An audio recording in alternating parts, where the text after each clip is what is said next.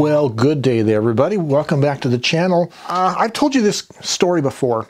Back in the late 1980s, I worked at a TV repair shop in Albuquerque. I was a technician. Of course, I had been interested in the abacus since childhood, especially interested in how the abacus was used in other cultures in commerce, right? When I got interested in the 9-bead abacus and built this prototype here, I decided that I would maybe try to use this in my day-to-day work at the TV shop. And what that involved with in terms of numbers was I would have to draw up an estimate for a repair. It would include the labor, any parts, shop materials. You'd have a subtotal you'd have to add up.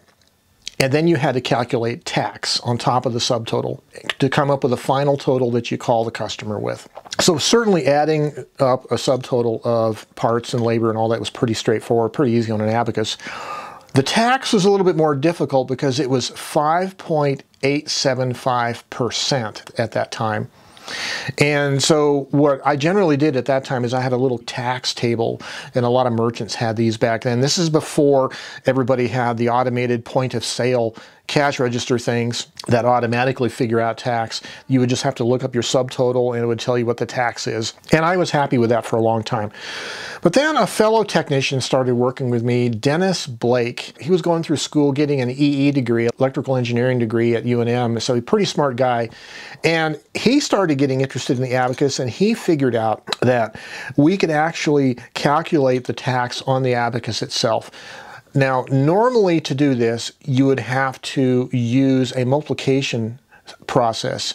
And the multiplication process done on the abacus, as described in Kojima's books, are very similar to the paper and pencil version of multiplication that you do on paper, cross-multiplying each digit. It's done in a slightly different order in order to make it more efficient on the abacus, but it's the same principle. But in the case of 5.875% tax, that's a 4-digit multiplication problem. And in the case of some simple subtotal, let's just say an example of $24.95, that's a 4-digit multiplication times a 4-digit multiplication. That's 16 operations, right? It's not really time efficient. That's why I never really did the tax calculation the long way. But what Dennis figured out was that the 5.875 can be represented as a fraction of 94 over 16, 94 sixteenths. And then he figured out a shortcut method for doing both, multiplying by 94 and dividing by 16. 5.875, normally a 16-step problem with a 4-digit subtotal, like $24.95, becomes a lot shorter in practice. It's short enough that we could do the calculation on the abacus, and in this case, this particular abacus has 15 rods, so easily done on 15-rod abacus, even with subtotals up in the hundreds of dollars, right? There hasn't been too many people that have used the abacus in commerce in the 20th century, 21st century, in America or other Western countries. So I thought that this was a rather unique opportunity that I had experienced of using the abacus in practice. And by the way, my answers were always really accurate. My boss was initially skeptical, of course, of using this, but soon learned that I was very accurate with it, and he was good with it. That was kind of a unique period in my life, and what I want to do with this video is simply document how I did that calculation. Multiplication with the abacus, how does it differ from the paper and pencil version? I'm going to go quickly over how it's done, and then we're going to go into this shorthand method of doing tax. Multiplication on the abacus is done similar to paper and pencil multiplication, except we do it in a different order. So I'm going to enter the problem 16 times 24. I'm going to enter the 24 here, and I'm going to skip 2 rods and enter the 16 here.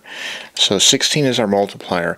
The paper and pencil version, we would start from the least significant digit of the multiplier and operate on the least significant digit of the multiplicand. But with the abacus method, we're going to actually start on the most significant digit of the multiplicand. And we will enter the results starting with 2 rods to the right of the multiplier. So we'll start here. 6 times 2 is 12. 6 times 4 is 24. We'll clear the 6. Now 1 times 2 is 2, so enter it 2 spaces to the right. 1 times 4 is 4. Clear the 1, and our product is 384. The shortcut method. Okay, this tax rate calculation is based on the shortcut that 5.875% is 94/16, and we're going to find 2 shortcut methods for multiplying by 94 and dividing by 16. And the first shortcut is to multiply by 94. We're actually going to multiply by 100 by mentally moving our decimal point 2 places to the right, and then multiply by 6 and subtract the result from that subtotal, which is equivalent to multiplying by 94. Divide by 16 by simply dividing by 4 twice, and this replaces a 2-digit division problem with 2 1-digit division steps that can be figured out mentally. Okay, here we go. So the problem, calculate 5.875% tax on $24.95. Okay, so we're going to first enter the subtotal, $24.95. We're going to multiply by 100 by simply moving the decimal point 2 places to the right in our mind. Now we're going to enter the subtotal again, several columns to the right as a reference point, and we're going to multiply the subtotal by 6. You can enter the 6 to the right as a reminder, but we're going to simply multiply it and subtract that product from the 24.95 on the left on the A through D columns. So here we are, 6 times the 9 and the 6 times the 5.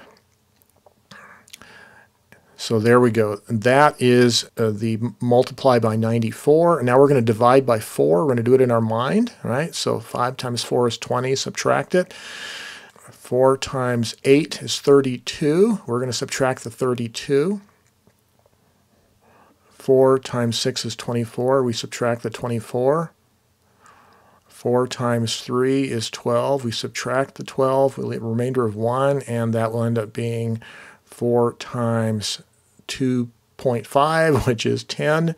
So that is the first division by 4. The second one, we simply go do it again. 4 times 1 is 4, remainder of 1, 18. So 4 times 4 is 16. Subtract the 16, a remainder of 2. 4 goes into 26 6 times. Subtract the 24, remainder of 2. 4 goes into the 23 5 times. Subtract the 20. But we only need 2-digit resolution for our answer, so we can stop there. We're going to multiply by 100 to express in dollars and round off to 2 decimal places, so the result is $1.47. And we have replaced 16 multiplication and 16 addition steps with 4 multiplications, 4 subtractions, and 2 single-digit divisions. Well, this was a fun exercise in revisiting an old abacus problem that was very fun to do back in the time, especially knowing that I was doing actual retail sales kinds of calculations in America. But this is 2019, and of course, the sales tax rate in Albuquerque is no longer 5.875, it is 7.875. Yes, we've gone up a whole 2 percentage points. And what have we gotten extra for our 2 percentage points of sales tax in our community? But that means also that the shorthand method of doing this calculation back in the late 1980s no longer applies for today, because 7.875% is actually the fraction 126/16 instead of 94/16. If we were going to find out a new shortcut method for doing the current tax rate, well, we know how to do the divide by 16, right? It's still do 2 single-digit divide by 4s. What about the times 126 part of it? Well, you can multiply by 100 simply by moving the decimal point over 2 rods, right? Then to multiply by, let's say, 25, you could multiply another times 100 and divide that by 4, so you have a single-digit division problem, and add that product to the subtotal times 100. So that becomes the equivalent of multiplying by 125. And then if you add another subtotal to it, that's 126, right? Okay, let's try this new tax rate. We're going to take our example problem, $24.95. Enter it on the left side here. We're going to multiply it by 100 in our mind, so here's the decimal point. Now we're going to enter it again so we can do a little bit of work on it, $24.95. This $24.95 we're going to divide by 4, and I'm going to start the result here. So 4 goes into 24 6 times, 4 goes into 9 twice, that's 8, 4 times 3 is 12, 4 times 7 is 28, remainder of 2, which is going to be a 0.5. And we're going to add it to this. So 600 is 20, and minus 8, 3, 7, 5. Okay. Now we have to add an extra subtotal of $24.95. $24.95. Okay, this number we're going to divide by 4 twice. 4 times 7 is 28, minus 20, minus 8. 4 times 8 is 32. 4 times 5 is 20. 4 times 9 is 36, and 4 times 2 is 8, and a 5. So then we'll divide by 4 again. 4 times 1 is 4. 4 times 9 is 36. 4 times 6 is 24. 4 times 4 is 16. We only need a resolution of 2 digits. This third digit is less than 5, so we can erase it. So the answer is $1.96. Well, so it's kind of interesting. If you were going to do the shorthand method for the current sales tax in Albuquerque, you would be doing, instead of a 4-digit multiplication of your subtotal, you would be doing a single-digit division addition, another addition, and the 2 single-digit divisions by 4. I think it still turns out to be a lot shorter than trying to do the whole calculation out in one step, because those shorthand steps are all single-digit operations. And once you get adept at that, it becomes quick.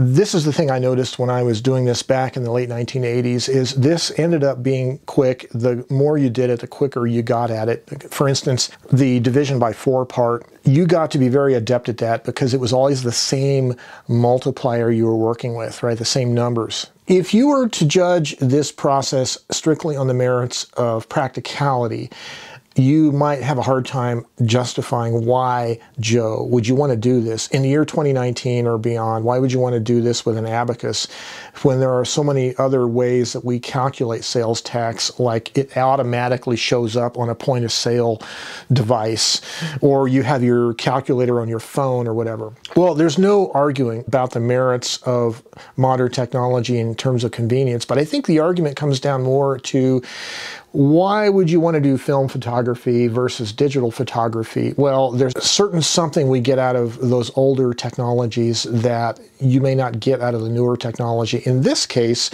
you could argue that these devices themselves are very sustainable. You could carve wooden beads yourself. These are commercially manufactured plastic beads on here, but everything else is pretty much made by hand. It's a sustainable technology, certainly. It's not electronic. It's not based on semiconductors. Yeah, it's a little slower, but in the grand scheme of things, for certain applications, maybe that doesn't really matter. And I think there's another factor that people need to consider, is maybe just from a personal standpoint, the idea of using an abacus in the 21st century for calculations like this is just fun. And it also connects you to the past past human history, hundreds, thousands of years ago, humans were making and using the abacus in some form or another for calculations. So there's kind of a historical continuity there that goes all the way back. I know that back when Dennis Blake and I were doing this tax calculation method at the TV shop, that one of the things we noticed was it really did make our minds a little sharper. The more we used the abacus, it did something with our cognition running through these problems, and it helped us in other areas of our daily life to be a little sharper. I think there is an advantage to finding uses for the abacus in your life as kind of a mental exercise, especially if you're like me, getting older. I know none of you guys out there are getting older, but it's another way to keep your mind sharp. It helps sharpen. It's like exercise for the mind, which I think is another great reason to use the abacus besides the fact that it's fun. Let me know what you think down below. Would you like to try this? Find out what the tax rate is, figure out what fraction of 16 it is, and come up with a shorthand method? Let me know down below. Until next time, as always, stay creative and have yourselves a great day. Bye-bye for now.